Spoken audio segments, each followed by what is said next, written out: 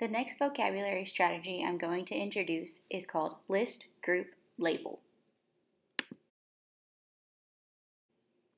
This is a great vocabulary strategy that allows students to hands-on improve their vocabulary and categorization skills. While they're doing this, they are also working on their organizing concepts.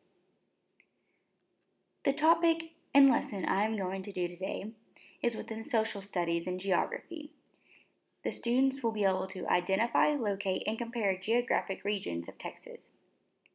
Within this activity, we're going to do mountains and basins, Great Plains, North Central Plains, and Coastal Plains.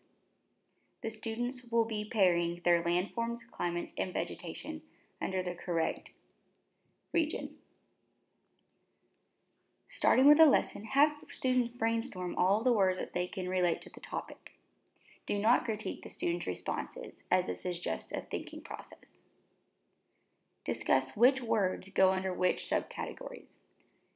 And a reminder, this can be done as a whole class, small group, or even individually with the teacher's help. You can have the students create their own titles and labels for the words, or the teacher can have them pre-made. I suggest teacher having them pre-made. As a whole group, or as a teacher walks around, speak of the reasonings for groupings and words that may be replaced, and explain to the students why. As you can see in my examples, I have the 4 Texas regions, and under the regions, in different color paper, I have the landforms, the climates, and the vegetation that describes what you would see within these regions.